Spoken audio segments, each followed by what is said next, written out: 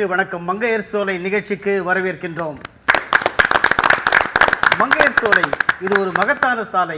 இந்த சாலையிலே பயணிப்பவர்கள் அத்தனை பேரும் சாதனையாளர்கள். புராணத்தில் ஒரு கதை சொல்லுவாங்க. என்னன்னு கேட்டிங்கன்னா, சுலைமான் அவர் சொர்க்கத்துக்கு போனாராம். சொர்க்கத்துக்கு போன உடனே அவர் சொன்னாரா, நான் தினம் தொழுகைக்கு போனேன், தினம் தொழுகைக்கு போனேன், அதனால தான் எனக்கு சொர்க்கமான்னு கேட்டப்போ அங்கே பதில் சொன்னாராம் ஒருத்தர், ஒரே ஒரு நாள் நீங்கள் தொழுகையை மிஸ் பண்ணீங்க, அதுக்காக உங்களுக்கு சொர்க்கம். அவருக்கு ஆச்சரியமாக இருந்தது, என்ன இப்படி அப்படின்னு. உடனே இவர் சொன்னாராம், ஒரு மார்கழி மாதம் குளிர் அதிகாலை பொழுது தொழுகைக்கு போகலான்னுச்சு, நீங்கள் வாசலில் வந்தீங்க, அப்போது சைடில் ஒரு சின்ன குட்டி பூனை, அந்த பூனை அந்த குளிரில் விடவெடுத்து நடுநடுங்கிட்டு இருந்தது. அதை பார்த்த உடனே அதை அள்ளி எடுத்து உங்கள் மார்போடு அணைச்சிக்கிட்டீங்க. உங்களுடைய உடல் சூடு அந்த பூனைக்கு ரொம்ப இதமாக இருந்தது. அதுக்கப்புறம் அந்த பூனை நல்லா எடுத்து ரொம்ப அழகாக ஓடித்து. நீங்கள் உடனே சரி நாம் போகலாம் தொழுகைக்கு நினைச்சப்போ தொழுகை நேரம் முடிந்து விட்டது, உங்களால் போக முடியலை. ஆமாம், அது ஒரு சம்பவம். சொன்ன உடனே இவர் சொன்னாரா, ஒரு மனிதனுக்கு மனிதாபிமானம் முக்கியம், மற்றவர்கள் பேர அன்பு முக்கியம், பாசம் முக்கியம். அதுதான் ஒருவனை சொர்க்கத்திற்கு. இங்கே நாம் சொர்க்கம் எடுத்துக்கொள்வது புகழ், பெருமை, பாராட்டு. அப்படி புகழ், பெருமை, பாராட்டு இதை பெற்றவர்கள் தான் மங்கையர் சோலை. இன்றைய நிகழ்ச்சியிலே கலந்து கொள்ள வந்திருப்பவர்கள் அனைவரையும் நாம் வருக வருக என்று வரவேற்கின்றோம். இன்றைய நிகழ்ச்சியில் ஒரு கிரிக்கெட் பிளேயர், நம்ம இப்போ விமன் வேர்ல்ட் கப் நடக்க போகுது இல்லையா, கிரிக்கெட்னு ஒன்று எல்லோரும் உலகமே ஆவலாக பார்க்கிறது. ஒரு மிகச்சிறந்த விமன் கிரிக்கெட்டர், தேசிய அளவில் புகழ் பெற்றவர் இந்தியன் ப்ராபபிள்ஸ். அது மட்டுமல்லாமல் இன்று ஒரு மிகச்சிறந்த பயிற்சியாளராக இருக்கின்ற திருமதி காமாட்சி அவரை நாம் வருக வருக என்று வரவேற்கின்றோம். எல்லாருமே படிச்சிடுறாங்க, ஸ்கில்டு இருக்காங்க, அன்ஸ்கில்டு இருக்காங்க.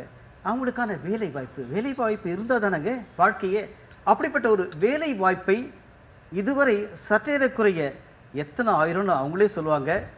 எலிசபெத் விருகம்பாக்கத்துலேருந்து வந்திருக்காங்க. அவங்க பாராட்டி அழைக்கின்றோம் மங்கையர் சோலைக்கு. எல்லாருக்குமே தெரியுங்க, அறிவொளி இயக்கம் கல்விக்கான அது ஒரு முக்கியமான ஒரு ஆதாரம். அந்த அறிவொளி இயக்கம் ஆரம்பிக்கப்பட்ட போது ஒரு பெண்மணி காஞ்சிபுரத்தில் அந்த மாவட்டம் தோறும் நடையா நடந்து பல பேருக்கு அறிவொளி இயக்கத்தின் மூலமாக கல்வி தந்தவர் அவர்தான் கலைச்செல்வி வெங்கடேசன். அவரை வருக வருக என்று வரவேற்கின்றோம். இந்தியாவுடைய கலைகள், கலைநுட்பம், ஆர்வம் அத்தனையும் நாம் பார்த்து பாராட்டி மகிழ்கிறோம். ஆனால் வெளிநாட்டு கலை அங்கே என்ன இருக்குது, குறிப்பாக எம்ப்ராய்டரியை வந்து அங்கே போய் கற்றுக்கிட்டு இங்கே கொண்டு வந்து அந்த டெக்னிக்கல் டேர்ம்ஸ்லாம் அவங்களுக்கு தாங்க தெரியும். அதை சொல்ல போகிறாங்க யார், நங்கநல்லூர்லேருந்து வந்திருக்கிற லக்ஷ்மி சுந்தரம். அவரை வரவேற்கின்றோம். இன்னொரு லக்ஷ்மி யார், ராமலக்ஷ்மி, ஈரோடுலேருந்து வந்திருக்காங்க. எதுக்காக, பல சுய உதவி குழுக்களை உருவாக்கி அவர்களுக்கு பயிற்சி கொடுத்து இன்று ஒவ்வொரு கிராமம், நகரம், பெருநகரம், நகராட்சி, மாநகராட்சி பல துறைகளிலே சாதனை புரிந்துள்ள ராமலக்ஷ்மியை வரவேற்கின்றோம். இங்கே நம்ம அதிகமாக கல்வியை பற்றி தான் இன்றைக்கி நம்ம பேச போகின்றோம். அந்த கல்வி, ஒரு மிகச்சிறந்த கல்வியாளர், எஜுகேஷனிஸ்ட், அதாவது India Vietnam women chamber of commerce அதனுடைய பிரசிடென்ட் ஃபார் எஜுகேஷன். அவங்க வந்திருக்காங்க, மிஸ்ஸஸ் தீபா ஆத்ரேயா. தீபா ஆத்ரேயா மிகப்பெரிய சாதனைகள். ஒன்று மட்டும் இப்போ இன்ட்ரோடக்ஷனில் சொல்கிறேன். என்னென்னா, ஒரு கின்னஸ் ரெக்கார்ட், 4000 பிள்ளைகள், 4000 சிறுவர்கள், சிறுமியர்கள் அத்தனை பேரையும் ஒருங்கிணைத்து சென்னை காவல்துறையோடு இணைந்து மிகப்பெரிய சேஃப்டி டே, பாதுகாப்பு நாள், அந்த சாதனை புரிந்தவர் தான் தீபா. வருக.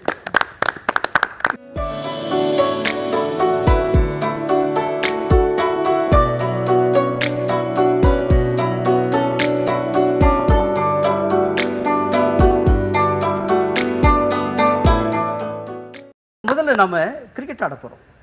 இன்னைக்கு யார் ஓப்பனிங் பேட்ஸ்மேன்? ஓகே, அதுதான் காமாட்சி.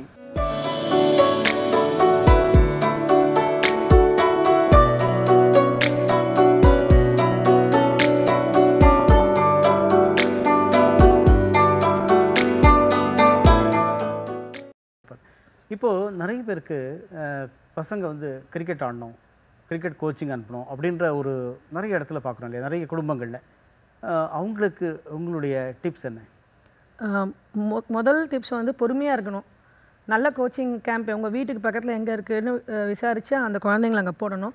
முக்கியமான விஷயம், இந்த குழந்தைங்களுக்கு அந்த கேமில் இன்ட்ரெஸ்ட் இருக்கா. நான் கிரிக்கெட்டுக்குன்னு இல்லை, எந்த கேமாக இருந்தாலும் அந்த குழந்தை நமக்கு ஆசை இருக்கலாம். ஆஸ் அ பேரண்ட் எனக்கு என் குழந்தை கிரிக்கெட்டில் வரணும்னு, அந்த குழந்தைக்கு முதல்ல கிரிக்கெட்டில் இன்ட்ரெஸ்ட் இருக்கா.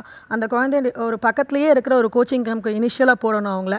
அதுக்கப்புறம் அந்த குழந்தைக்கு நிறைய டைம் தரணும். ப்ரொஃபஷனலாக கிரிக்கெட்டராக வர முடியுமா, இல்லை இது எந்த லெவலில் அவங்கள கொண்டு போகலாங்கிறதுக்கு நிதானமாக பொறுமையாக பேரண்ட்ஸ் இருந்து ஒரு நல்ல இடமா பார்த்து கொண்டு போய் போடணுன்றது தான் நினைக்கிறேன் சார். சூப்பர் சூப்பர், ரொம்ப ஒரு கரெக்டான ஒரு அட்வைஸாக நீங்கள் கொடுத்துருக்கீங்க. இப்போது நீங்கள் வந்து ஒரு கிரிக்கெட் கோச், ரொம்ப வருஷமாக இப்போ இருக்கீங்க, முதல்நிலை கோச்சாக இருக்கீங்க. இந்த கோச்செல்லாம் நிறைய கோச்சுப்பாங்க அப்படின்ற ஒரு பொதுவான ஒரு பதிவு இருக்குது இல்லையா? How you treat your players? Sir N players வந்து என் குழந்தைங்க சார். என் குழந்தைங்களை நான் அப்படி தான் கூப்பிடுவேன், அப்படி தான் நினைக்கிறேன் என்னோடய பிளேயர்ஸை.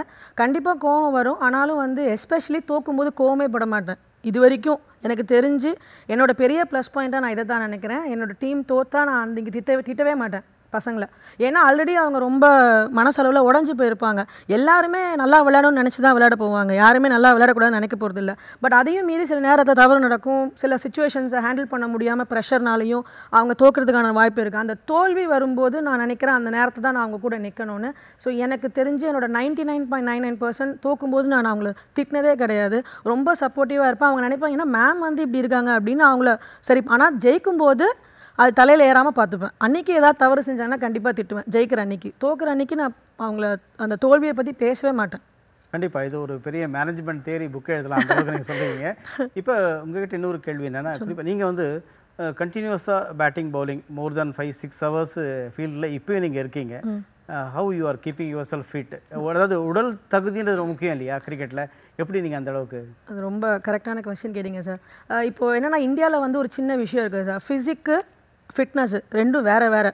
ஃபஸ்ட்டு புரிஞ்சிக்க வேண்டிய விஷயம் இதுதான். ஒரு ஃபிசிக்கும் டிஃப்ரெண்ட், ஒருத்தரோட ஃபிசிக்கும் டிஃபர் ஆகும். அவங்க ஃபிசிக் என்ன, அவங்களோட அதுக்கு என்ன ஃபிட்னஸ் வேணுன்றதை மட்டும்தான் ஒர்க் பண்ணணும்னு நான் நினைக்கிறேன் சார். 4-5 ஹவர்ஸ் வந்து விளையாடுற டைமில் இருந்திருக்கேன். இப்போ வந்து அது கம்மியாகிடுச்சு. மார்னிங் 2 ஹவர்ஸ், ஈவினிங் 2 ஹவர்ஸ் அந்த மாதிரி வந்துடுச்சு. பிளேயர்ஸ் 5-6 ஹவர்ஸ் வித் ஸ்டாண்ட் பண்ணுறதுக்கு நிறைய ஃபிட்னஸ் ப்ரோக்ராம்ஸ் இருக்குது. ப்ராப்பர் ட்ரெயினர் கிட்ட போனால் நம்ம அதை ஒர்க் அவுட் அவங்களே நமக்காக கொடுப்பாங்க. நியூட்ரிஷன்ஸ் இருக்காங்க, அவங்கக்கிட்ட நம்ம என்ன சாப்பிட்ணுன்னு கேட்டு வாங்கிக்கிட்டு அதை ஃபாலோ பண்ணுறாங்க சார். சூப்பர். அதே போல் எல்லாருக்குமே ஒரு மனசில் இருக்கிற கேள்வி, இந்தியன் கிரிக்கெட்டுடைய எதிர்காலம் எப்படி இருக்கும்? ஏன்னா தொடர்ந்து இப்போ 2020 வரப்போகுது, அடுத்தது வேர்ல்ட் கப் இல்லையா, 50 ஓவர் மேட்ச்சு. அதனால் இந்தியன், ஏன்னா நீங்கள்லாம் வந்து இப்போ நிறைய சேனலில் வந்து கிரிக்கெட்டர்ஸ், ஃபாஸ்ட் கிரிக்கெட்டர்ஸ்லாம் உட்காந்து இப்படி அப்படின்னு அனாலிசிஸ் நிறைய வருது இல்லையா? உங்களுடைய அனாலிசிஸ் என்ன அபவுட் த டீம்? ரொம்ப பிரகாசமாக இருக்குது சார். நான் ஒரு விமன் கிரிக்கெட்டராக ரொம்ப ப்ரௌடாக ஃபீல் பண்ணுறேன், ரொம்ப ஹாப்பியாக ஃபீல் பண்ணது லாஸ்ட் 5 இயர்ஸாக தான். இதுக்கு நாங்கள் ரொம்ப மிகப்பெரிய நன்றி சொல்ல வேண்டியது பிசிசிஐக்கு தான். ஏன்னா நாங்கள் தனியாக ஒரு விமன் கிரிக்கெட் அசோசியேஷனாக இருக்கிறத விட பிசிசிஐயோட நாங்கள் மர்ஜ் ஆனதுக்கப்புறம் எங்கள் க்ரோத் வந்து ஓவர் த இயர்ஸ் பார்த்தீங்கன்னா 2006 மர்ஜ் ஆகிருக்கோம். இன்றைக்கி நாங்கள் எங்கே இருக்கோன்னா அன்றைக்கி இருந்ததை இன்றைக்கி மீடியாவோட சப்போர்ட் வந்து வேறு லெவலில் இருக்குது. நீங்கள் அதை ஓப்பன் பண்ணதுனால நான் கொஸ்டின் சொல்லுங்கள் சார். மென் கிரிக்கெட்டர்ஸ்க்கு கொடுக்குற அந்தளவுக்கு ஒரு இம்பார்ட்டன்ஸ் வந்து போர்டு வந்து விமன் கிரிக்கெட்டருக்கு கொடுக்கல அப்படின்ற ஒரு குற்றச்சாட்டு கொஞ்ச நாளைக்கு முன்னே இருந்தது. சார் குற்றச்சாட்டு வந்து எது செஞ்சாலுமே குற்றம் கண்டுபிடிக்கிறவங்க கண்டுபிடிச்சிட்டு தான் இருப்பாங்க. இதுலேயே இருக்கிறவங்களுக்கு தெரியும், நம்ம எங்கே போனாலுமே எந்த ஒரு இடத்துலையும் ஃபைட் பண்ணி தான் நம்ம ரைட்ஸை வந்து நம்ம கேட்கக்கூடிய ஒரு சுச்சுவேஷனில் இந்தியாவில் விமன் இருக்கும். பட் பிசிசிஐ என்னோட to my knowledge they are doing there best. இன்றைக்கி நல்ல லெவலில் கொண்டு வந்திருக்காங்க. அடுத்த வருஷம் இல்லை 2வது வருஷத்தில் ஐபிஎல் விமனுக்கான ஐபிஎல் டீம்ஸ் கொண்டு வர போகிறோன்னு கங்குலி சார் ப்ராமிஸ் பண்ணியிருக்காங்க. அது வரப்போகுது.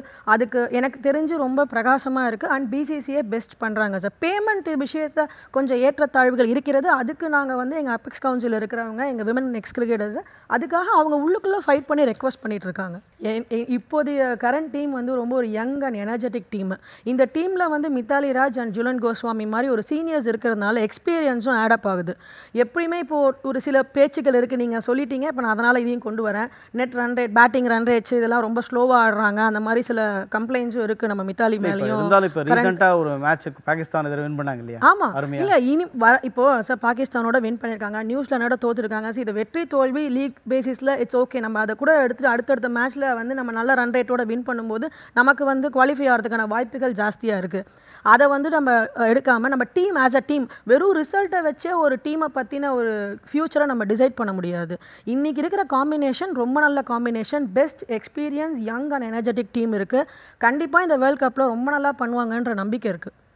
இல்லை இன்னொன்று நம்ம நேயர்கள்கிட்டேருந்து எப்பயுமே வர கொஸ்டின் வந்து சில டிட்ராக்ஷன் இப்போ ஐபிஎல்னால நேஷ்னல் டீம் இதுக்கு கொடுக்குற இம்பார்ட்டன்ஸ் அதுக்கு இல்லை அந்த மாதிரியான மேட்சஸ் கம்பேரிசன்ஸ் இருக்கு இல்லையா? இல்லை சார். அப்படி ஏன்னா நீங்கள் இப்போ ஐபிஎல் விமன் வேணும்னு எதிர்பார்க்குறீங்க. ஆமாம். அப்படின்னு வச்சு மென்ல ஆல்ரெடி அந்த டிஸ்பாரிட்டி இருக்குது.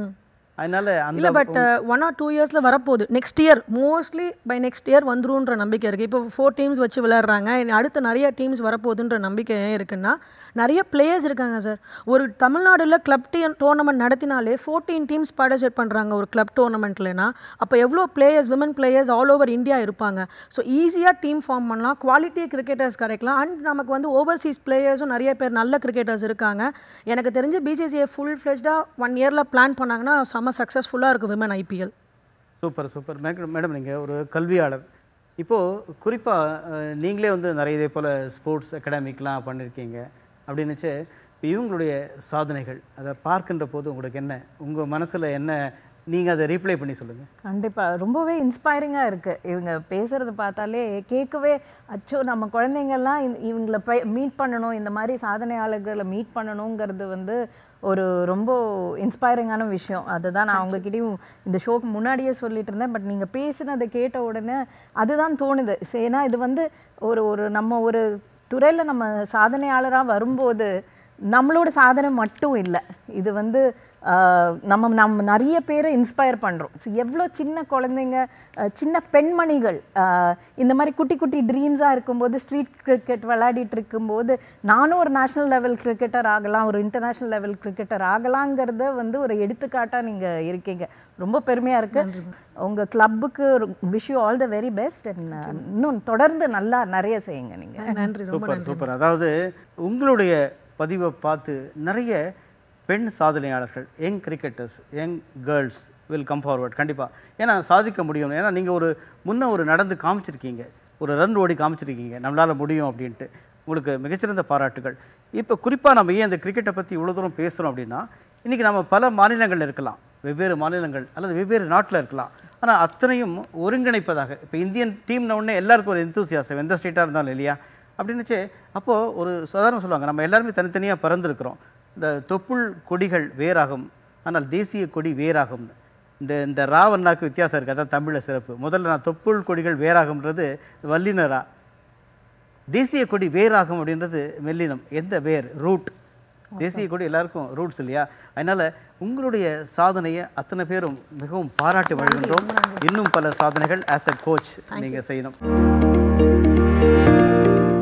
இன்றைக்கி உலகத்திலே மிகச்சிறந்த ஒரு இது என்னென்னா, வேலை கிடைச்ச உடனே இருக்கிற சந்தோஷம் தான்.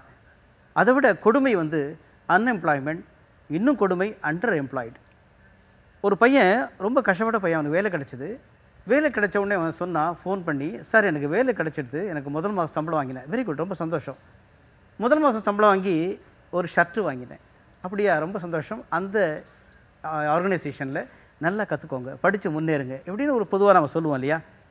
அப்புறம் சொன்னான், சார் நான் ஒரு ஷர்ட்டு வாங்கினேன் முதல் சம்பளத்தில், ஏன் இதை திரும்பி சொல்கிறான் அப்படின்னு உடனே உடனே பதில் சொன்னான், அந்த ஷர்ட்டு வந்து எங்கள் அப்பா கிட்ட கொடுத்தேன், லைஃப்பில் அவர் ஃபஸ்ட்டு டைம் ஷர்ட்டு போட்டார் அப்படின்னு. அதில் எவ்வளோ பெரிய புதிந்து கிடக்குது இல்லையா?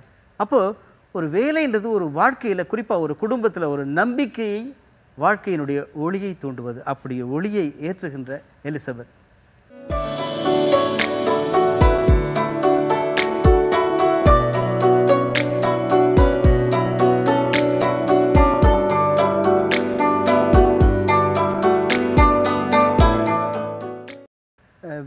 வேலை இல்லைன்றதை விட வேலை வாய்ப்புகளை எப்படி உருவாக்கலாம், அந்த மாதிரியான ஒரு திட்டம். ஏன்னா இப்போ வேலை இங்கே வேக்கன்சி இருக்குது, நம்ம வந்து லிங்க் பண்ணுறோம். இந்த வேலை வாய்ப்புகளை உருவாக்கணும். இது வந்து இப்போ குறிப்பாக நம்முடைய அரசாங்கத்தினுடைய கொள்கை என்னென்னா, நிறைய பேருக்கு வேலை வாய்ப்புகளை உருவாக்கணும். அப்போது உங்களுடைய எக்ஸ்பீரியன்ஸை வச்சு நீங்கள் அந்த நிலையிலையும் செயல்படலாம் இல்லையா? கண்டிப்பாக என்கிட்ட வரவங்க பொதுவாக வந்து படிப்பு தான் இம்பார்ட்டன்ட்ன்றது கிடையாது. ஒவ்வொருத்தருக்கும் தனிப்பட்ட அவங்களோட ஆர்வங்களும் அவங்களோட திறமைகளும் வச்சு தான் வந்து வேலைவாய்ப்பு. ஒன்று அவங்க வந்து ஒரு சமையல் கலை நிபுணராக இருப்பாங்க, ஒரு தையல் கலை நிபுணராக இருப்பாங்க, இல்லை ஒரு எம்ப்ராய்டரியோ சரி, அவங்களாட ஒரு வீடை வந்து அலங்கரிக்கிறவங்களாக இருப்பாங்க. அதனால் அவங்களோட துறைகளை சேர்ந்த எங்கே இருக்கோ லிங்க்கை நான் வந்து என்னால் கனெக்ட் பண்ண முடியும். அவங்கள எந்தெந்த இடத்துல ஒரு பெரிய ஒரு தொழிற்சாலைகளையோ, ஒரு டெய்லர்னால் ஒரு 100 டெய்லர்ஸை வந்து ஒரு தொழிற்சாலைக்கு அனுப்புறது, அவங்களுக்கு வந்து ஏற்பாடுகளை பண்ணி கொடுக்குறது, இந்த மாதிரி தான் வேலைவாய்ப்பு ஏற்பாடு பண்ணி கொடுக்குறதுன்னு இல்லை, அது தானாக வந்துடுவாங்க. நான் என்னை பொறுத்த வரைக்கும் பெண்களை பார்த்து சொல்கிறது, உள்ளே இருக்காதீங்க, வெளியில் வந்துடுங்க. சிறகடிச்சு பறக்கணுன்னா நீங்கள் வெளில கொஞ்சமாச்சும் காலடி எடுத்து வெளியில் வைங்க, ஸ்டெப் அவுட் பண்ணுங்கன்னு சொல்கிறது தான். அதை வந்து உருவாகிடும் கண்டிப்பாக, வந்து தானாக எப்படியும் உருவாகிடும். அவங்களுக்கு ஒரு திறமை இருந்ததுன்னா அவங்களால இருக்க முடியாது. எப்படி வந்து ஒரு பட்டுப்புழு வெளியில் வருதோ அது மாதிரி ஒரு பெண்ணோட மன உணர்வும் அவங்களை எப்படியும் கொண்டு வந்துடும் வெளியில். அதுக்கான ஒரு ஊன்றுகோலாக நான் இருக்கேன், அவ்வளோதான். இப்போது ஒருத்தர் வேலை வேணும் அப்படின்னா, இப்போ உங்கள் மூலமாக உங்ககிட்ட வந்து இது மாதிரி வேலை தேடணும் அப்படின்னா அவங்க எப்படி காண்டாக்ட் பண்ணுறது? என்னோட தொலைபேசி எப்போவுமே நிறைய பேருக்கு வந்து அது தொல்லைபேசி தான். ஆனால் எனக்கு அந்த ஃபோன் தான் ரொம்ப இம்பார்ட்டண்ட். 24/7 ஃபோன் எப்போவுமே அடிச்சுக்கிட்டு தான் இருக்கும். அந்தளவுக்கு வேறு என்னோடய ஸ்டாஃப் கூட நான் எடுக்க விட மாட்டேன். முக்கால்வாசி எனக்கு வந்துகிட்டே இருக்கும். பிகாஸ் கிட்டத்தட்ட 20 வருடங்களாக இந்த துறையில் இருக்கிறதுனால என்னோடய ஃபோன் நம்பர் வந்து ஒரு வயசான ஒரு 60 வயசு பாட்டிக்கிட்ட என் நம்பர் கேட்டால் கூட சொல்லுவாங்க. அந்தளவுக்கு மனப்பாடம் பண்ணி அவங்களோட அவங்களோட பிள்ளைங்களோட நம்பர் கூட ஞாபகம் இருக்காது, ஆனால் என் நம்பர் ஞாபகம் இருக்கும். அவங்க என்ன பண்ணுவாங்க, அவங்களுக்கு பக்கத்து வீடு, அவங்க பக்கத்து ஊர், அம்மா, அவங்க சொந்தக்காரங்க, அந்த மாதிரின்னு சொல்லிட்டு என்னோடய நம்பரை வந்து ஷேர் பண்ணிக்கிட்டே இருப்பாங்க. ஸோ இந்த மாதிரி தான் என்னோடய நம்பர்ஸ் வந்து நிறைய பேருக்கு வந்து ஸ்ப்ரெட் ஆகிட்டு இருக்கோம். அப்படியே எங்ககிட்ட வந்து தொடர்பில் வந்துடுவாங்க. இஃப் யூ டோன்ட் மைண்ட், உங்கள் சப்போஸ் தேவைன்னா பயன்படுத்தலாம் இல்லையா? உங்கள் நம்பர் சொல்லலாம். கண்டிப்பாக என்னோடய நம்பர் எப்போனாலும் பயன்படுத்தி என்கிட்ட பேச சொல்லலாம். யாரோட ஃபோனும் வந்து நான் இது பண்ண மாட்டேன், அவாய்ட் பண்ண மாட்டேன். எல்லா ஃபோனுக்கும் ஆன்சர் பண்ணுவேன். மகிழ்ச்சி. என்னென்னா தன்னுடைய இதில் வந்து டைமை வந்து எதுக்காக ஸ்பெண்ட் பண்ணி அத்தனை பேருக்கும் ஒரு நல்ல டைமை க்ரியேட் பண்ணுறீங்க. வாழ்த்துக்கள். கண்டிப்பாக மேடம். நேஷனல் எஜுகேஷனிஸ்ட் அவங்க வந்து அவங்க நிறுவனத்துக்கான ஒரு காரணமே என்னென்னா, என்னதான் கல்வி கற்றாலும் படித்தாலும் வேலை கிடைக்கிறதில்ல, அவங்களுக்கான ஒரு செயல் திட்டமாக தான் நான் செய்கிறேன் அப்படின்றாங்க. ஒரு கல்வியாளர்ன்ற முறையில் நீங்கள் அவங்கள எப்படி பார்க்குறீங்க? God bless you. ஸ்கில்லெல்லாம் டெவலப் பண்ணுறீங்க. பட் மோஸ்ட் இம்பார்ட்டன்ட்லி எனக்கு ரொம்ப இதில் இன்ஸ்பைரிங் ஆனது என்னென்னா, அவங்களுக்கு ஒரு தூண்டுதோலாக நீங்கள் நிற்கிறேன் அப்படின்னு சொல்கிறீங்க பார்த்தீங்களா, அந்த இமோஷ்னல் சப்போர்ட். ராஜா உன்னால் முடியும், உன்னாலே முடியும். அதுவும் especially women எம்பவர்மெண்ட்டுக்காக you are doing so much. இது வந்து ஒரு ரொம்ப காட் பிளெஸ் யூங்க. கடவுளாக கொடுத்த வரேன். ஐயோ நான் உங்களை மீட் பண்ணலையே அந்த டயத்தில், ஏன்னா 21 வருஷமாக இருக்கேன்னு சொல்கிறீங்க இந்த துறையில், நானும் மீட் பண்ணியிருக்கலாமோ உங்களைங்கிறது தான் எனக்கு தோணுச்சு. அண்ட் கல்விங்கிறது வந்து எஜுகேஷனுங்கிறது வந்து கிளாஸ் ரூமில் தான் கற்றுக்கணும்னு அவசியம் இல்லை. அவங்க ரொம்ப அழகாக சொன்னாங்க, ஒவ்வொருத்தர்கிட்டையும் ஒரு திறமை இருக்குது, ஒரு ஜீனியஸ் இருக்குது, அதை நம்ம ஐடென்டிஃபை பண்ணி அவங்கள மேப் பண்ணி விட்டுட்டா போதுமே அப்படின்ட்டு. Very good. I mean God bless you. நன்றி for doing such a wonderful thing. இந்த கல்வி என்ற ஒரு ஃபவுண்டேஷன் ஆதாரம் தேவை.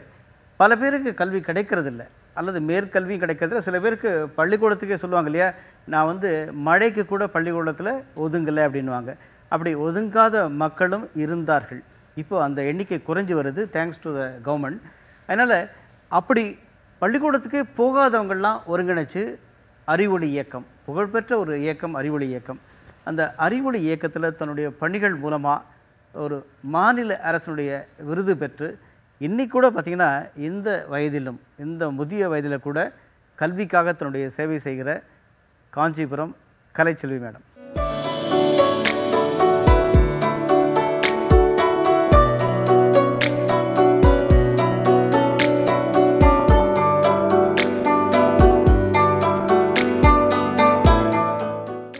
உங்கள் அனுபவங்கள் ரொம்ப அதிகம் இல்லையா? நீங்கள் உங்கள் அனுபவத்தை சொல்லுங்கள். எப்படி நீங்கள் இந்த அறிவொளி இயக்கத்தில் போய் இணைஞ்சிங்க? அதாவது எங்கள் வீடு வந்து விளக்கடி கோவில் தெரு கீரமண்டபம்னுவாங்க, காஞ்சிபுரம். அங்கே வந்து நான் வீட்டில் எனக்கு 2 பொண்ணுங்க அவங்க ஸ்கூலுக்கு போய்ட்டு இருந்தாங்க. 95 வருஷம், 95வது வருஷம். அங்கே வீடு வீடாக வந்து யாராவது வந்து சொல்லித்தரீங்களா அறிவொளி இயக்கத்தில் யாராவது சொல்லித்தரீங்களான்னு கேட்டுட்டு போயிட்டுருக்குறாங்க. நான் அப்போ அங்கே ஒரு வீட்டில் குடும்பம் தான் இருந்தேன், பின் போர்ஷனில் இருந்தேன். அதனால் அவங்க வந்து கேட்டதே எனக்கு தெரியாது. அந்த வீட்டில் 2 பொண்ணுங்க கேட்டுட்டு சிரிச்சுக்கிட்டு இருந்தாங்க. என்னம்மா கேட்டியடி கதை, அவங்க அக்கா தங்கச்சிங்க 2 பேரும் கேட்டியடி கதையை இப்போ இவங்களுக்கு சும்மா சொல்லித்தரணுமா நாம, இதுக்கு வந்து கேட்குறானுங்க, வேறு வேலை இல்லை அப்படின்னு சிரிச்சுதுங்க கைத்தட்டிட்டு. அப்போ தான் நான் கேட்டேன், யாரும்மா வந்தாங்க, நாளைக்கு வந்தாங்கன்னா சொல்லுமா கொஞ்சம் எனக்கு அப்படின்னு. நான் சொல்கிறேங்க ஆண்டி அப்படின்ச்சு. அதே மாதிரி மறுநாள் வந்ததும் பாலாஜின்னு ஒரு பையன்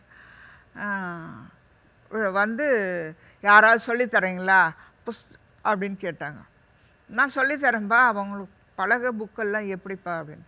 நாங்கள் எல்லாத்தையும் நாங்கள் எடுத்துகிட்டு வந்து கொடுத்துட்றோம், அவங்களுக்கு எழுத படிக்க சொல்லி கொடுத்தா போதும், நீங்கள் தேவையானதை நாங்கள் எடுத்தாந்து தரோம் அப்படின்னு சொன்னாங்க.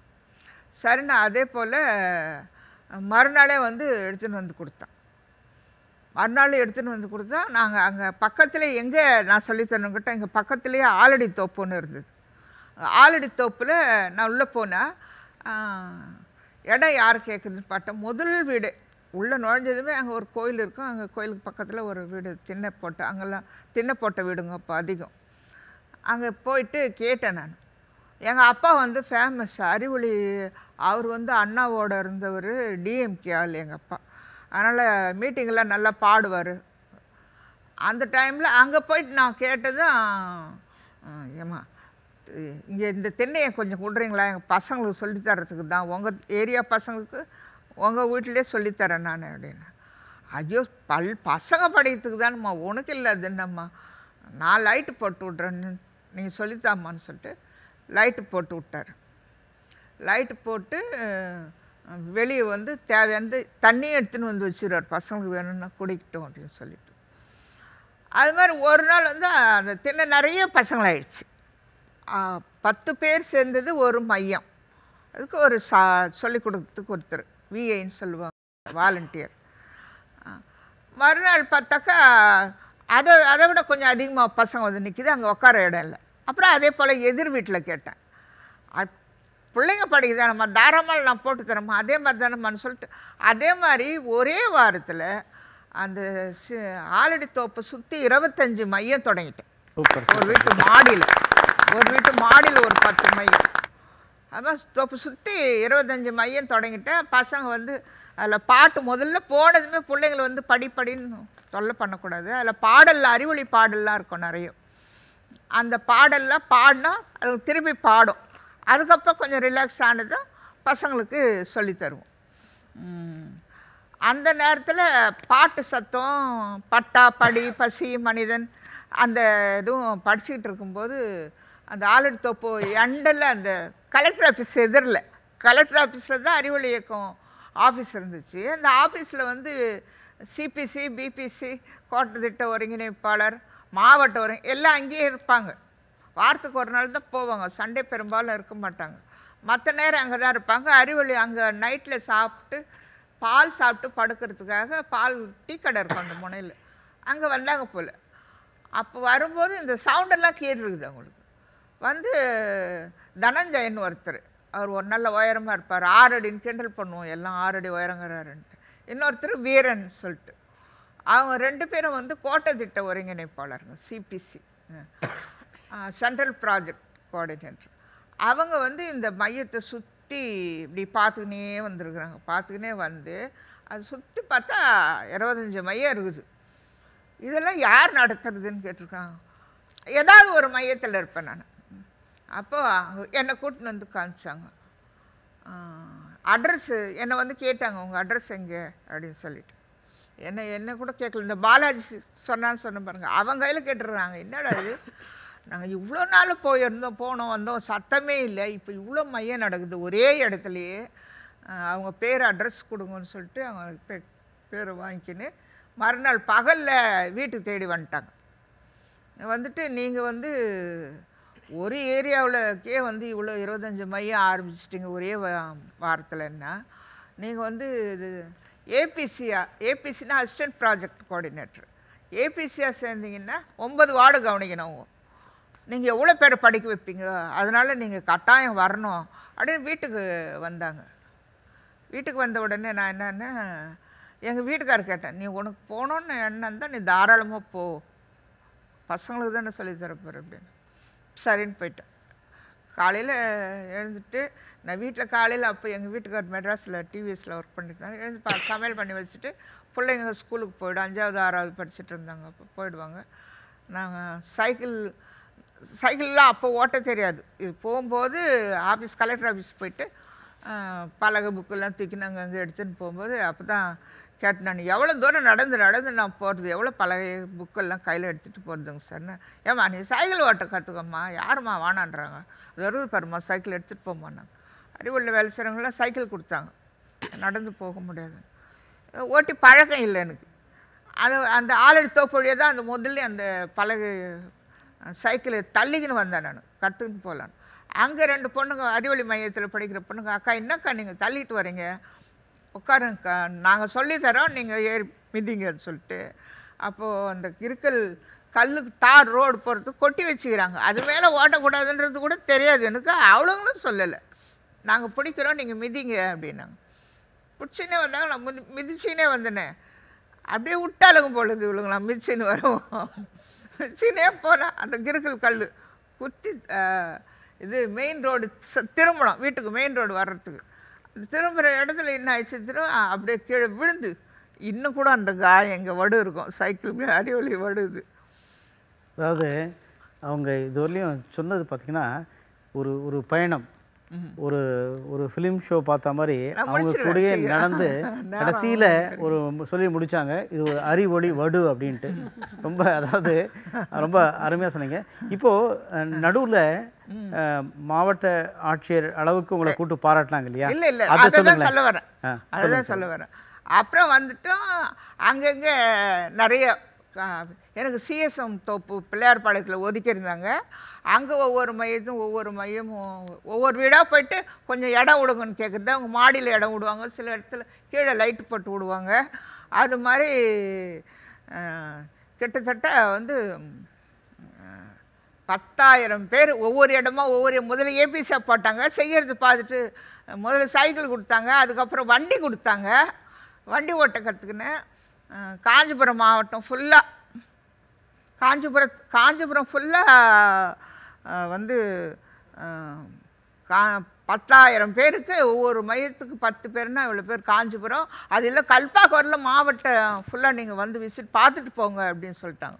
நான் பார்க்குறேன், சரியாக குழந்தைங்களை கவனிக்கிறேன்றதுனால கல்பாக்கம் வரலும், கல்பாக்கம் கூட போயிட்டு அங்கே மையம் எப்படி நடக்குதுன்னு அங்கே பார்த்துட்டு வருவேன், மாவட்ட ஒருங்கிணைப்பாளர் மாதிரி போட்டுருக்கோம். இப்போ அந்த சமயத்தில் வந்து அறிவொளி இயக்கம் வந்து ஒரு குறிப்பிட்ட காலத்துக்கு அப்புறம் நின்றுட்டாங்க இல்லையா?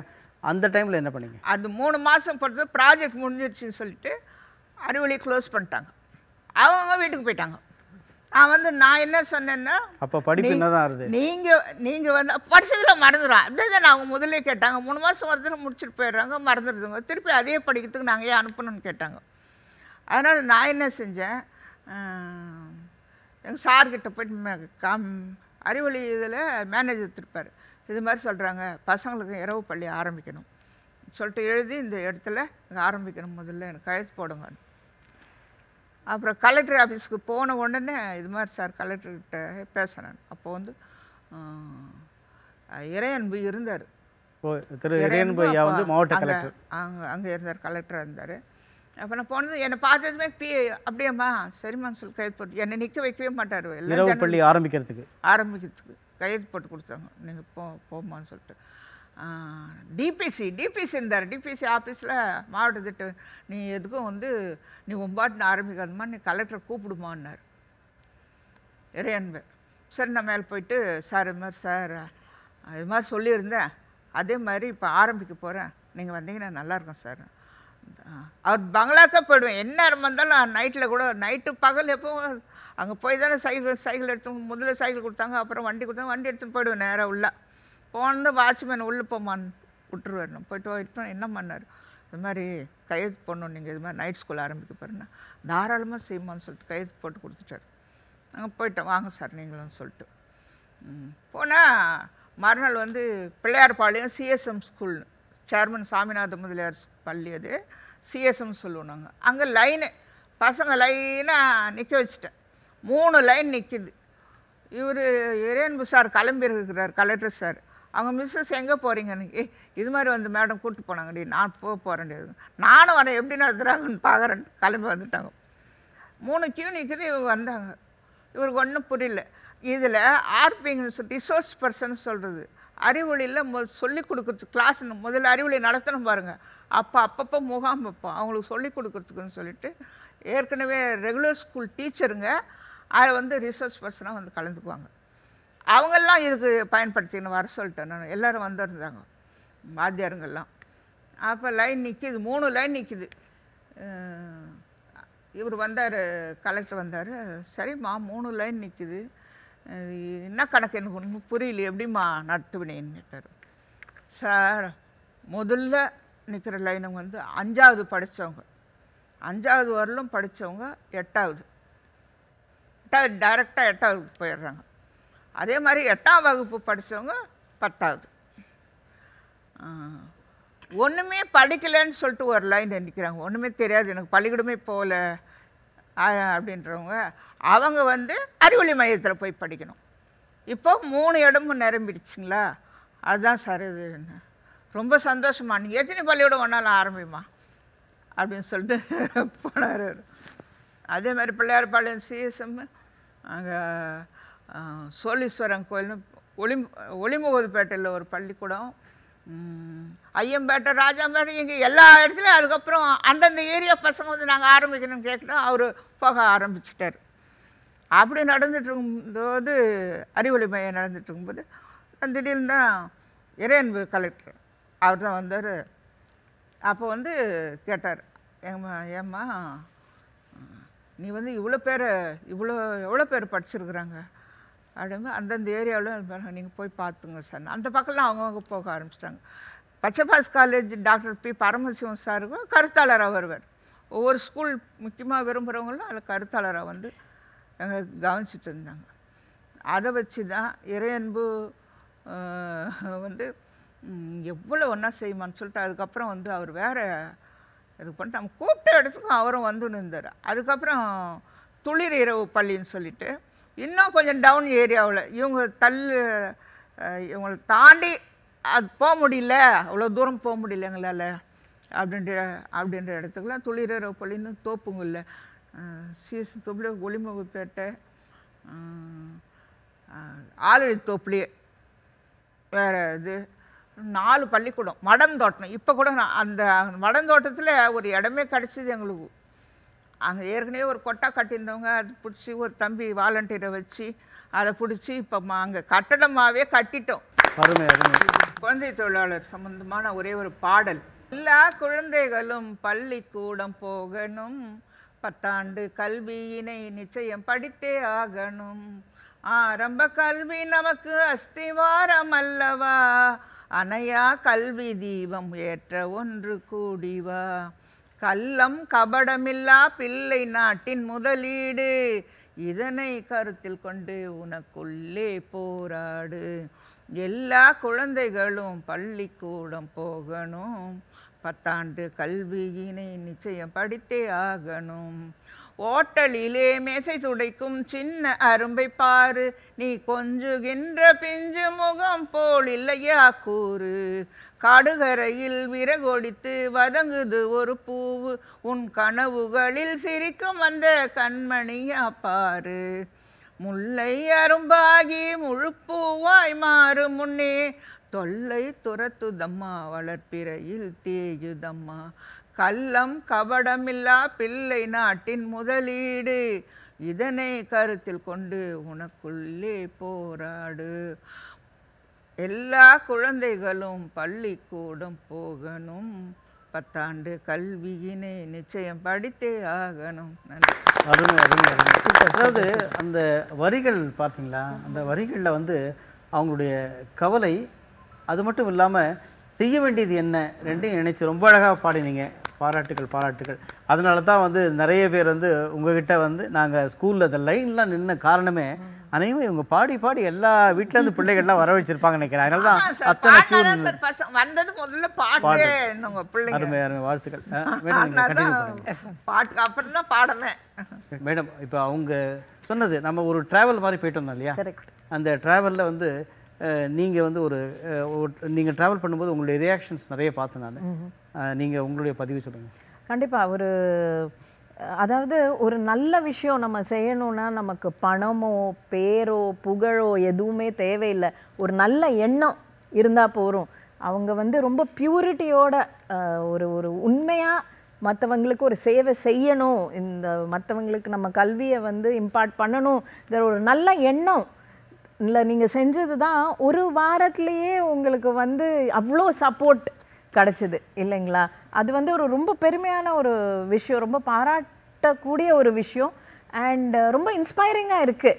ஏன்னா இந்த உங்கள் ஏஜில் இப்போ 2 வருஷம் கண்டிப்பாக இது பார்த்தீங்கன்னா உங்கள் வயசில் நிறைய சீனியர் சிட்டிசன்ஸு இல்லை நிறைய இருக்கிறவங்க வீட்டில் உட்காந்து இப்படி சும்மா டிவி பார்த்துட்டு ஐயோ என்னால் முடியல, உடம்பு முடியல, எதுவும் முடியலன்னு இருக்கும்போது ஆர்வமாக நீங்கள் சைக்கிள் ஓட்ட கற்றுக்கிட்டீங்க.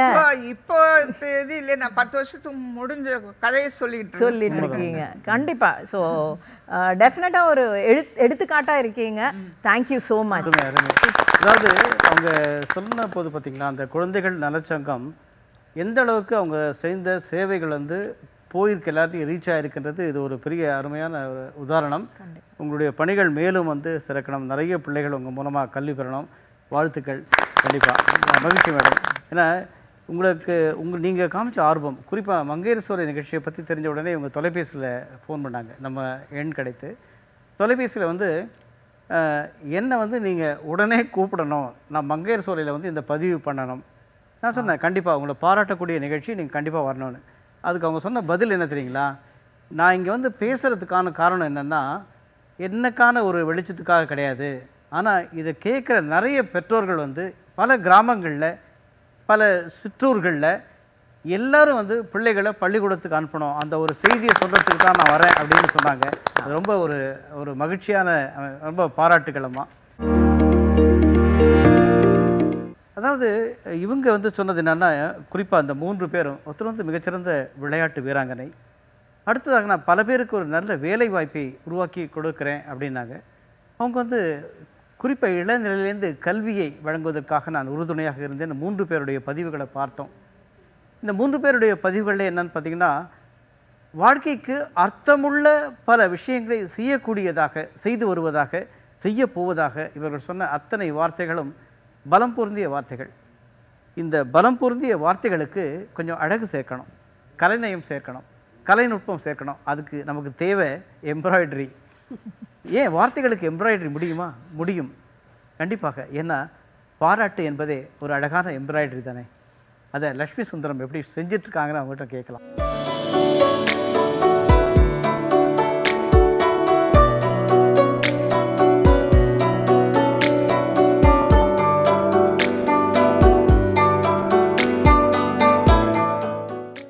மேடம் வணக்கம். வணக்கம் சார். சொல்லுங்கள். ஆக்சுவலாக இந்த பொதிகை சேனல் அப்படிங்கிறது நம்ம எல்லாருமே விவரம் தெரிஞ்ச நாளிலிருந்து பார்த்த ஒரே தொலைக்காட்சி நிலையம் அதுதான். ஆனால் எனக்கு ஸ்பெஷல் இந்த பொதிகை சேனலில் என்ன அப்படின்னா, நான் 2000 வருஷம் போது அபுதாபியில் இருக்கும்போது எனக்கு அங்கே அப்போது இந்த ப்ரைவேட் சேனல்ஸோ வேறு யூடியூப் இந்த மாதிரி ஒரு ஆப்ஷன்ஸ் எதுவுமே இல்லாத போது எனக்கு அங்கே விடிவெள்ளியாக ஒரே எனக்கு துணையாக இருந்த ஒரு சேனல் வந்து பொதிகை டிவி. இதில் நான் பார்க்காத ப்ரோக்ராம்ஸ் எதுவுமே இல்லை. ஆனால் அப்போது நான் நினச்சி பார்த்ததில்லை இந்த ப்ரோக்ராமில் இதில் நான் ஒரு ஆளாக ஒரு நாள் வந்து என்னோடய பேச்சை கொடுப்பேன் அப்படிங்கிறது நான் வந்து எனக்கு ஆக்சுவலாக இன்றைக்கி ரொம்ப ரொம்ப சந்தோஷமாக இருக்குது, ரொம்ப எக்ஸைட்மெண்ட்டாகவும் இருக்குது. அதற்கு பொதிகை சேனலுக்கு என்னோட மனமார்ந்த நன்றி. எவ்வளவோ திறமையான பெண்கள் வந்து ஹவுஸ் ஒய்ஃப்ஸை வீட்டுக்குள்ளே அவங்களோட திறமைகளை வெளியில் கொண்டு வர முடியாதபடி கஷ்டப்பட்டுட்டு தான் இருக்காங்க. இப்போது நான் இங்கே என்னோடய குழந்தைங்க 2 பேரும், எனக்கும் 2 பொண்கள் தான், 2 பேரும் வந்து ஒருத்தி டாக்டரேட் பண்ணிகிட்ருக்கா நெதர்லாண்ட்ஸில், இன்னொரு பொண்ணு மெடிசன் படிச்சுட்ருக்கா. ஸோ இப்போ நான் வந்து செட்டில் ஆகும்போது, ஏன்னா ஏர்லி ஏஜ்லேயே நான் வந்து செட்டில் ஆகிட்டேன். ஸோ எனக்கு இன்னும் நிறைய காலங்கள் இருக்குது. என்னோடய குழந்தைங்கள இனிமேல் குழந்தைங்களுக்கு என்னுடைய துணை தேவையில்லை, என் கைப்பிடிச்சிட்டு போகணுங்கிற ஒரு ஸ்டேஜை அவங்க தாண்டிட்டாங்க. ஸோ இப்போ நாங்கள் என்ன பண்ணலான்னு நானும் என் கணவரும் பேசும்போது, ஏதாவது ஆர்டிசம் ஸ்கூல் அந்த மாதிரி பண்ணலாமா, வேறு என்ன பண்ணலாம்னு சொல்லும்போது அவர் சொன்னார், நீ வந்து இவ்வளோ வருஷமாக இதை கிட்டத்தட்ட நான் அங்கே 20 வருஷமாக முழுக்க எம்ப்ராய்டரியில் தான் நான் இருந்திருக்கேன். நான் அங்கே போடுறது எங்கள் ஃப்ரெண்ட்ஸுக்கு என் குழந்தைகளுக்குன்னு ஃபுல்லாகவே நாங்கள் இதுலேயே தான் இருந்து நான் வளர்ந்துருக்கேன், நிறைய கற்றுட்ருக்கேன். நீ அதை யூட்டிலைஸ் பண்ணி இங்கே, ஏன்னா நான் காலையில் எங்கள் வீட்டை சுற்றி ஸ்கூல் தான் பார்க்கும்போது லேடிஸ் காலையில் 7:30 மணிலேருந்து பைக்கில் பறப்பாங்க குழந்தைங்கள கூப்பிட்டுட்டு சாயந்தரம் 5:30 மணிக்கு ஆனாலும். இதுக்கு நடுவில் இவங்க என்ன பண்ணுறாங்கங்கிறது தான் நமக்கு கொஷின். ஸோ அப்போ நான் நினச்சேன் இந்த மாதிரி ஹவுஸ் ஒய்ஃப்ஸை தான் நம்ம டார்கெட் பண்ணணும். இவங்க ஏன்னா நிறைய பேருக்கு வந்து நிறைய படிச்சிருந்தா கூட ஒரு தொழில் பண்ணணும்னா அந்த 8 மணி நேரம் வீட்டை விட்டு வெளியில் வரணுங்கிறது சாத்தியமான ஒரு அந்த டைமிங் வந்து அவங்களுக்கு ஒத்து வரலை. ஸோ அப்போ நம்ம இது மாதிரி ஒரு தொழிலை அவங்களுக்கு கற்றுக் கொடுத்தோம் அப்படின்னா கண்டிப்பாக அவங்களால அவங்க வீட்டையும் பார்த்துட்டு குடும்பத்தையும் பார்த்துட்டு அவங்க இந்த வேலையும் பண்ணலாம். ஏன்னா பேசிக்கலாக அவங்க ட்ரெஸ்ஸுக்கு அவங்களே டிசைன் பண்ணுறதுங்கிறது இப்போ பிடிக்காதுன்னு சொல்கிறதுக்கு ஒரு லேடியாலையும் முடியாது. எல்லாருக்குமே அது இன்ட்ரெஸ்டான ஒரு அதனால் இந்த திறமையை என்னோட 30 வருஷ எக்ஸ்பீரியன்ஸையும் இவங்களுக்கு சொல்லி கொடுத்து அதில் வந்து இவங்க சொன்ன மாதிரி பேண்டமிக் பீரியட் தான் வந்து மிக டேர்னிங் பாயிண்ட்டாக இருந்தது எனக்கு. இப்போ உங்களுக்கு நாங்கள் பாராட்டுற முக்கியமான விஷயம், சுற்றி இருக்கிற சென்னை சுற்றி இருக்கிற கிராமங்களில் இருக்கிற ஏழை எளியவர்களுக்கு வாழ்வாதாரம் இல்லாதவர்களுக்கு ஒரு கைத்தொழிலாக நீங்கள் தொடர்ந்து கற்றுக் கொடுக்குறீங்க இல்லையா? ஆமாம் சார். இது சென்னை மட்டும் இல்லை sir, all over Tamil Nadu, all over India நாங்கள் பண்ணிட்டு இருக்கோம் சார். ஆன்லைன் கிளாஸஸ் ஆரம்பித்ததும் நாங்கள் எங்கள் ஐட்டம்ஸ் எல்லாம் கொரியர் பண்ணிவிடுவோம். ஹரியானாலேருந்து இங்கேருந்து கல்யாணம் பண்ணி போய் செட்டிலான பொண்ணு, எனக்கு ஹிந்தி தெரியல, இங்கே என்னால் பேச முடியல, யார் கூடயும் பழக முடியல, பட் அவங்க பண்ணுற ஒரு கைத்தொழிலையும் பார்க்கும்போது என்னால் கற்றுக்கவும் முடியல, நான் என்ன பண்ணுறதுன்னு நினைக்கும் போது உங்களோட இந்த ஆர்பி கூட்டூர் பார்த்தேன். நான் எனக்கு கற்றுக்கிட்டதுக்கப்புறம் இப்போ நானே எங்கள் சொந்த ஊரில் இருக்கிற ஃபீலிங் இருக்குதுன்னு சொல்லிட்டு ஃபீல் பண்ணி எங்களுக்கு சொன்னாங்க. அவங்களும் இன்னும் ஒர்க் பண்ணிகிட்ருக்காங்க நம்மக்கிட்ட. இல்லை, இந்த இடத்துல உங்களுக்கு ஒரு சேலஞ்ச் என்னென்னா, இப்போ சென்னையிலேருந்து ஒரு 100 கிலோமீட்டர் தள்ளி இருக்கிற ஒரு இடம், அந்த இடத்துல இருக்கிறது ஒரு 23 குடிசைகள். இந்த 23 குடிசைகளில் நம்ம இப்போ ஸ்பெசிஃபிக்காக சொல்கிறது இருளர் என மக்கள் இருக்காங்க. அவங்களுக்கு வாழ்வாதாரம் தேவை சரிங்களா? அதில் இருக்கிற பெண்கள், ஆண்கள் வந்து இன்றைக்கும் மரம் வெட்ட போகிறாங்க, கூலி வேலைக்கு போகிறாங்க. ஆனால் பெண்களுக்கு நீங்கள் சொன்ன மாதிரி இந்த பெண்களாவது காலையில் ஸ்கூலில் கொண்டு போய் விடுறாங்க, சாயங்காலமே பிள்ளைகளை கூப்பிட்டு வராங்க, மத்தியானம் என்ன பண்ணுறாங்க அப்படின்னு ஒரு கேள்வி சொன்னீங்க இல்லையா?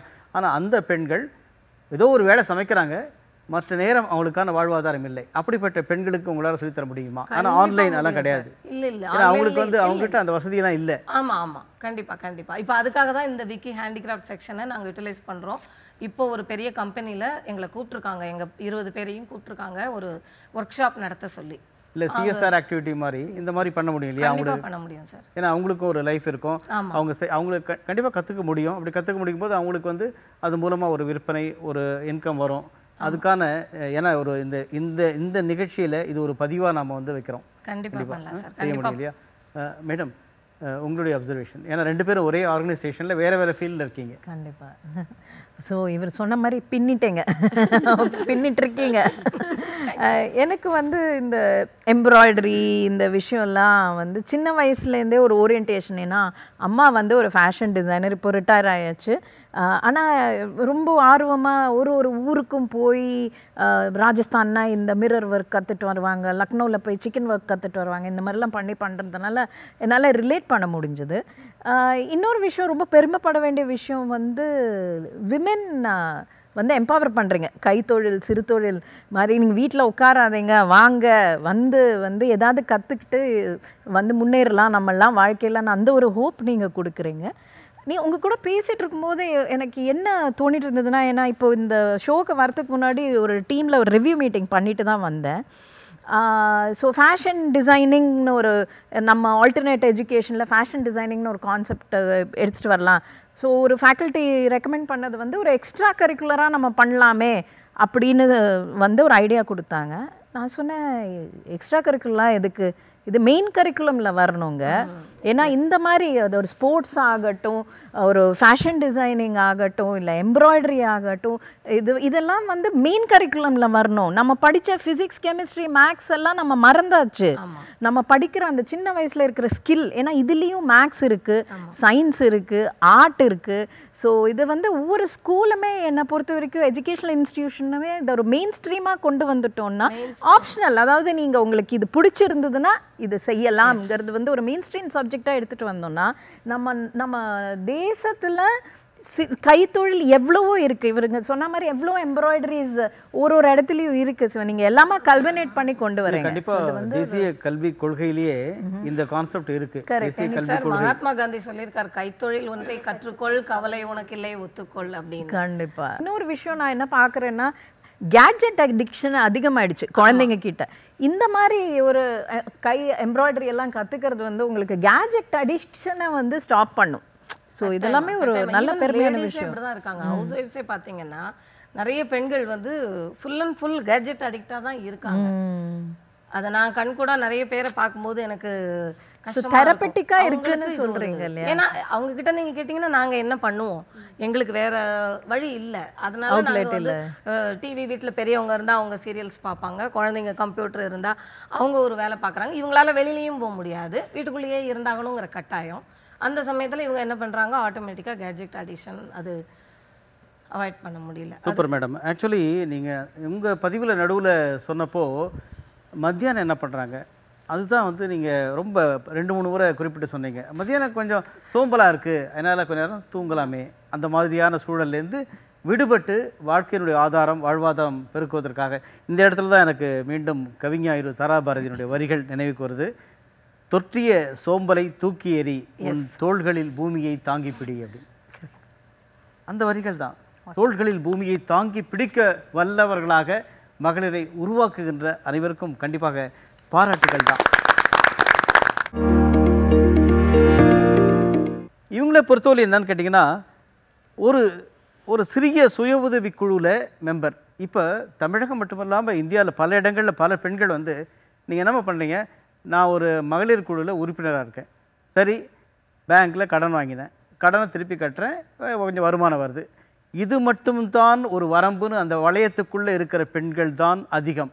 ஆனால் நான் ஒரு சுய உதவி குழுவில் உறுப்பினராக இருப்பது மட்டுமல்லாமல் அதையும் தாண்டி நான் என்னால் பல விஷயங்களில் முன்னேற முடியும்.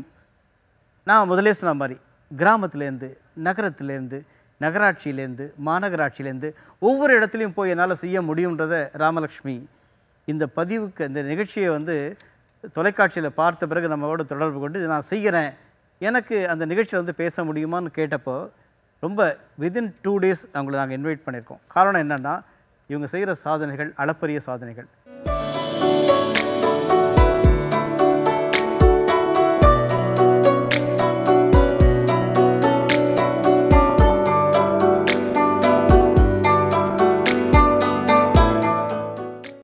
இப்போ குறிப்பாக உங்கள்கிட்ட ஒரு கேள்வி என்னென்னா, சுய உதவி குழுக்களுடைய வெற்றிக்காக நீங்கள் பார்வையிடும் போது அரசாங்கத்தினுடைய இந்த பாவர்ட்டி எராடிகேஷன் ஸ்கீம்ஸ் அதில் வந்து நிறைய வெற்றி பெற்றிருக்கீங்க. இதான ஒரு கிராமத்தில் ஏற்பட்ட ஒரு மாற்றத்தை சொல்ல முடியுமா? சொல்கிறேங்க சார். அதாவது இப்போ என்னென்னா 2016க்கு பிறகு 12-13 வாழ்வாதார இயக்கம் அப்படின்னு கொண்டு வந்தாங்க. இப்போ வந்து அதுதான் போயிட்டுருக்கு. இது சென்ட்ரல் அண்ட் ஸ்டேட் கவர்மெண்ட் ரெண்டுமே. சென்ட்ரலில் வந்து நேஷ்னல் ரூரல் லைவ்லிஹுட் மிஷன், ஸ்டேட்லங்கும் போது Tamil Nadu state rural livelihood mission போயிட்டுருக்கு. இதில் பார்த்தீங்கன்னா வாழ்வாதாரத்திற்காக மக்களுடைய கிராமப்புற மக்களினுடைய வாழ்வாதாரத்திற்காக நிறைய விஷயங்களை பண்ணிகிட்ருக்காங்க.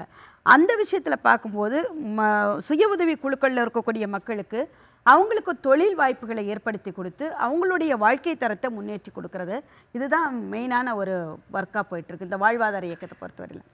அதில் வந்து இன்றைக்கி சுய உதவி, அதாவது மேடம் பேசும்போது சொன்னாங்க கைத்தொழில், அதான் அதில் ஒரு பாடல் அம்மா 2 வரியோடு சொன்னாங்க, கைத்தொழில் ஒன்றை கற்றுக்கொள், கவலை உனக்கிலே ஒத்துக்கொள், எத்தொழில் எதுவும் தெரியாமல் இருந்திடல் உனக்கே சரியாமோ. ஏதாவது ஒரு தொழிலை கற்றுக்கணும், ஏதாவது ஒரு தொழில் நிமித்தமாக நம்ம கையில் இருந்ததுனா தான் அந்த தொழிலை கொண்டு நம்மளுடைய வாழ்வாதாரத்தை முன்னேற்ற முடியும். அப்படிங்கிற விதத்தில் தொழில்கள் கற்றுக் கொடுத்தோம். இது மட்டும் இல்லாமல் DDUGKY அப்படிங்கிற ஒரு இதன் மூலமாக இளைஞர்களுக்கான வேலைவாய்ப்பு, பயிற்சியுடன் கூடிய வேலைவாய்ப்பும் அதில் கொடுக்கப்பட்டது.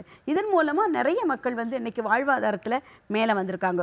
லோன் வாங்குகிறோம், ஐயா பேசும்போது ஃபஸ்ட்டு சொன்னாங்க லோன் நிறைய குழுக்கள் அப்படி இருக்காங்க. ஆனால் இன்னைக்கு அந்த மாதிரியான குழுக்கள் கிடையாது. ஏன்னா லோனை வாங்கி அதற்கான ஏதாவது ஒரு தொழிலை கற்றுக்கிட்டு அந்த தொழில் மூலமாக அவங்களுடைய வாழ்வாதாரத்தையும் வாழ்க்கை தரத்தையும் இன்றைக்கி முன்னேற்றிட்டு இருக்காங்கங்கிறது தான் உண்மையான. சூப்பர் சூப்பர், ரொம்ப அருமை.